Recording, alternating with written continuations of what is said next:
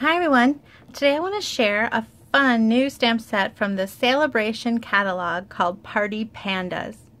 If you're not familiar with Sale-a-Bration, it is an annual sale that Stampin' Up! Puts on where we have a selection of exclusive products available for a limited time that you can only get when placing a $50 order or more in the US. So this is Party Pandas, and it's one of the options that you can get with a $50 order, and it is probably going to be one of the most popular options because it is just adorable. There are a lot of stamp sets, ribbons, paper, note cards and envelopes. There's even a card kit and even a die set in the Sale-a-Bration catalog this year. So I'm going to show you Party Pandas, and we're actually going to use some paper that's available in the Sale-a-Bration catalog too. You can see the entire Sale-a-Bration catalog at my blog, bethspapercuts.com, and you'll be able to see the full selection there and get all the information you need. So here is this Party Pandas card that I made. I'm going to show you this little one. There's a new product in the spring catalog, the spring occasions catalog, that's called mini note cards. I think they're called long and narrow. Let me see what they're actually called. Narrow note cards and envelopes, and you get a packet of note cards. These are folded in half to fit in these cute little narrow envelopes, and you get a set 20 note cards and 20 envelopes. Very nice. So that's in the in the occasions catalog that comes out in January. And I just thought these little envelopes were adorable, so I wanted to make a card that fit into it. So I didn't use the included note card, but that is cute. Think of the cute little notes you can send in that. But I did use the envelope. I just thought it was adorable, and I wanted to make a card that fit inside. So this is the card I came up with for that. And it's this cute little panda, and the stamp has him holding one balloon, but I've added some more that pull him up into the air as you open the card. You can see I'm going to talk about this little problem in a moment. So lift him up, and you've got a fun little birthday card that you can include in a package or a bag, and it's just adorable. Such a fun little card. And then I added some of this paper to the envelope and the base of the card.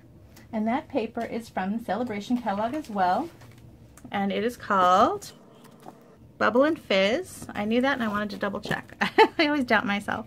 So it's this fun soda pop paper, and there's this main page. It's got the soda pops on it, but then it also has lots of patterns. Look at this pretty lemon lime twist, daffodil delight, cute little soda pops. I love this little burst of bubbles, little soda pop lids, little hearts. Nice stripes. There's good backgrounds on one side and then fun images on the other. So it's really a really fun paper. I love this stripe particularly. Anyway, it's a very fun paper. Here's the one I used. And that's one of the free offerings during Sale-a-Bration as well. So I made this little card, and while I think it is adorable, it's not really good to put in the mail because of the small size. So this would be great to leave on a coworker's desk or add to a gift bag or give to a teacher or somebody you're going to hand a gift to. So then I decided to make it a little bigger so that it fits into a standard size envelope. So that's what this one is, and we'll go through both sizes. So I'm going to give you some tips on a few things. First of all, when gluing the pieces together, I got a little overzealous, and I glued my white layer to my Bermuda Bay layer with some liquid glue, and I kind of put a lot on there, so there was really no give when opening and closing. So because it was so tight, when I opened and closed it enough times, it started to rip, and it ended up, in order to get it to open flat, my daughter pulled it really tight, and then it ripped right there, and I had to put another layer on top. So you want to not adhere it super tight. So what I did on this one, and you can see this one has plenty of play, is I only added sticky here and here. There's nothing behind here, so that it gives it lots of play, and you've got room for it to maneuver when it opens and closes. Now another problem though I made on this card, you'll see that my edges are rough.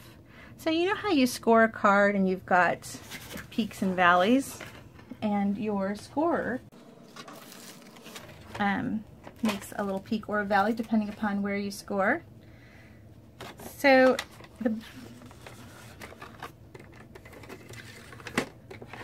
give you an example.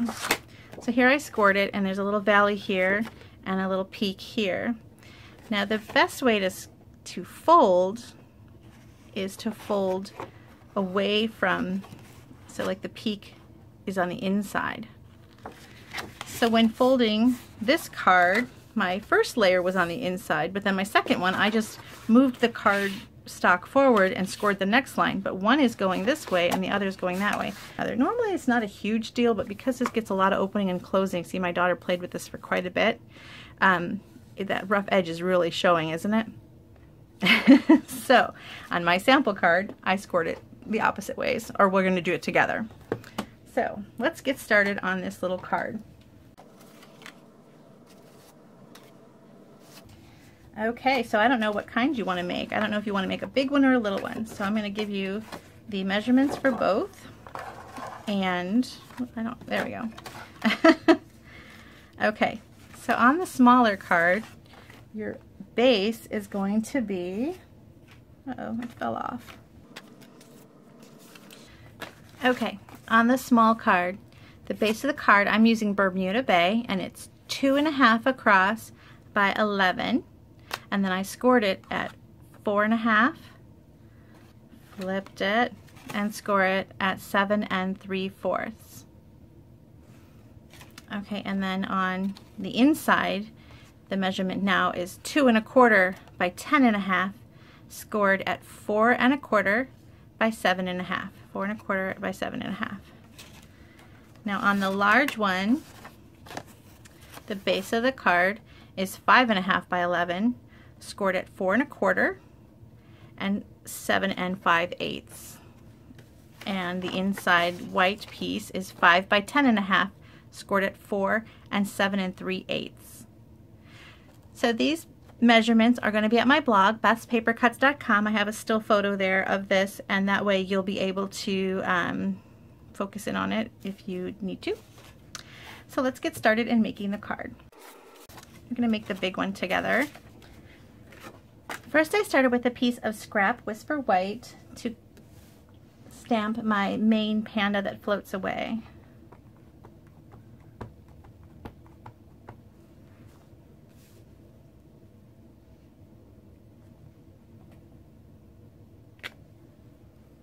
There we go. Now from here, I cut him out and then I layered him onto the card like so. And then for these balloons, I just stamped a bunch of additional balloons onto designer series paper and cut them out. That's what I did on this one. On this one, I wanted more balloons, but I actually stamped them at the exact same time by just cleaning the stamp really well and only inking up the black. And I'll do that real quick just so you can get an idea.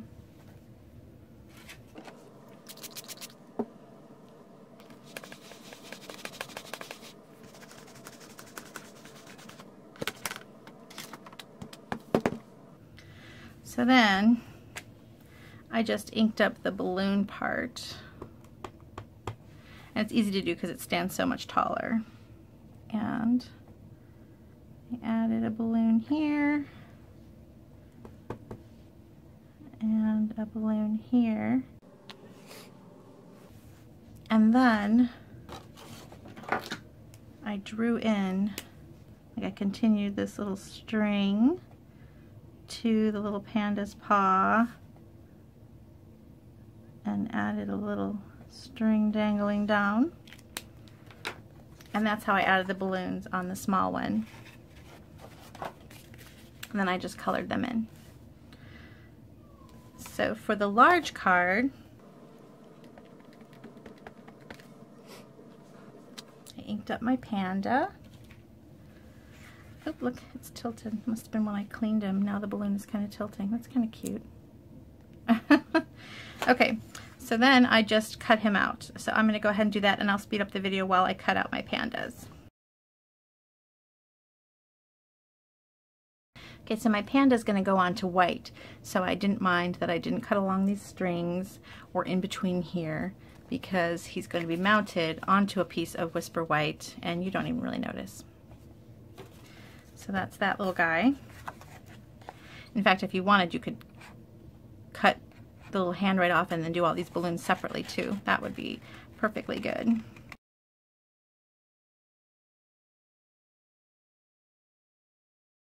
Okay, to make some more balloons, I just inked up only the balloon portion of the panda stamp.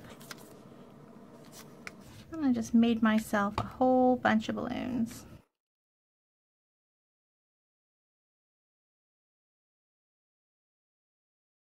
Once again, I'm going to speed up the video while I cut out all these little balloons.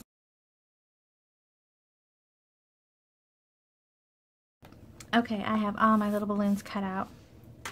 So let's go ahead and put together the inside of our large card. I start with a piece of the same Designer Series paper, and I'm going to go ahead and use the stars on the front. I think they're cute.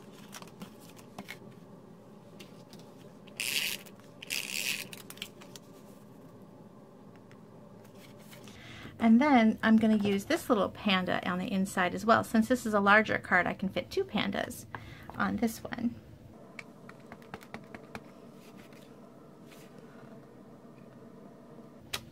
And I've placed him just above the strip here. And then I'm going to add the happy birthday.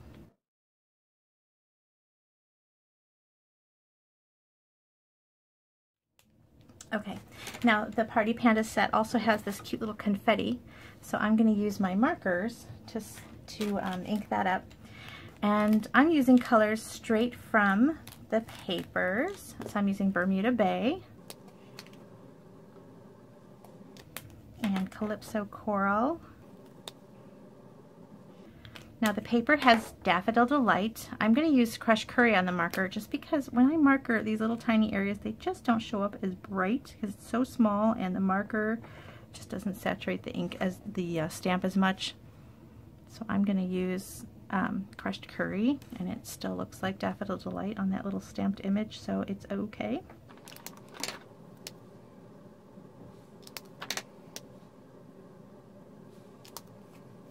And make it look like he's throwing some confetti around. And then I'm going to color in his hat.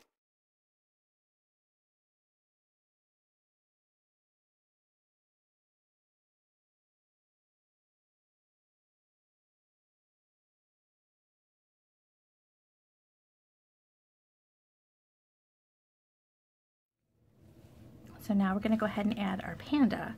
So we want the panda to be sitting on these stars but not attached to the star. So you're going to glue it down, leaving his little behind hanging over. So at this point I'm going to go ahead and attach it to my base so I know where everything is going to be.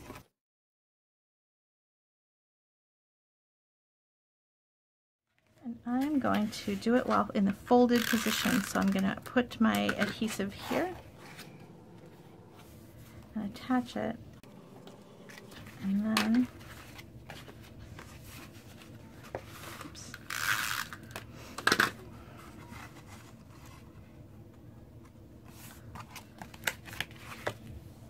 And then I'm going to open it and close it a few times. Make sure it's not too tight. See, when I open it, it kind of lifts apart a little bit, and that's okay. But had I put lots of glue on all these parts, it would have just kind of started ripping and tearing. Okay, so Panda's going down. I'm going to use dimensional so he pops up just a little bit.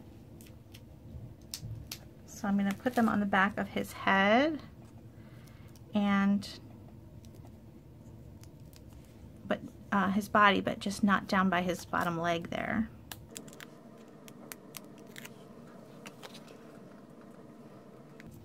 There, and eventually I will put one behind the balloon, but I wanted to tuck some behind it before. So now I'm just going to place these little balloons that I cut out. So I'm going to decide which one I want on him, and I'm going to go with the cute little bubble bursts. All right, then we're just going to tuck some behind.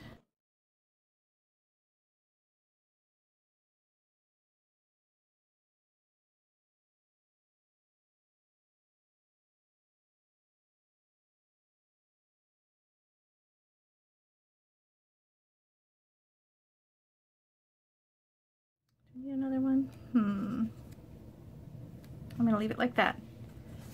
on the inside, I'm going to add another balloon. Like this one's getting away. Kind of got lost there. Okay.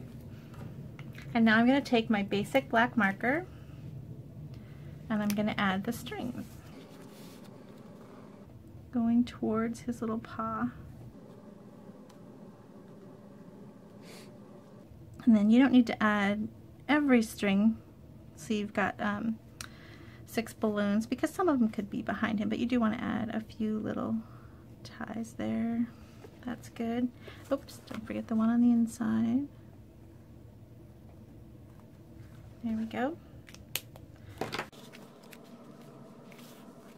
And then for the front, you can add another bit of those little sprinkles, or you can add some enamel shapes. Like I've done here. I'm going to add the little sprinkle stamp, just because I like it. It's adorable.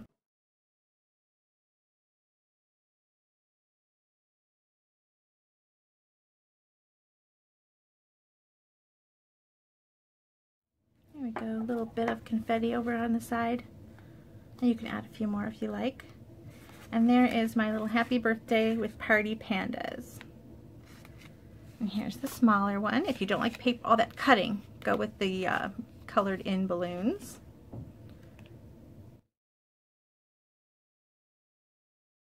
And also, I want to tell you that if you purchase Stampin' Up! Products during Sale-a-Bration, like I said, you get a free Sale-a-Bration stamp set or paper or things like that from the Sale-a-Bration catalog, free with every $50 purchase. And I will be sending, I always send out a hand-stamped thank you card to all my online customers and my in-person customers as well. But I'm going to be sending out products exclusively from Sale-a-Bration, so someone who places a Sale-a-Bration order from me will get a Party Panda card. I usually send out a few, so you'll also get, perhaps this is a really beautiful one from the Sale-a-Bration catalog, and I'll have a video on this one soon. It's a really pretty flower stamp. There's a really pretty peacock stamp. There's so many beautiful stamps to choose from in this catalog, and you're going to love it. So check it out at bethspapercuts.com. Thank you so much for watching my Party Panda video. Have a good day. Bye.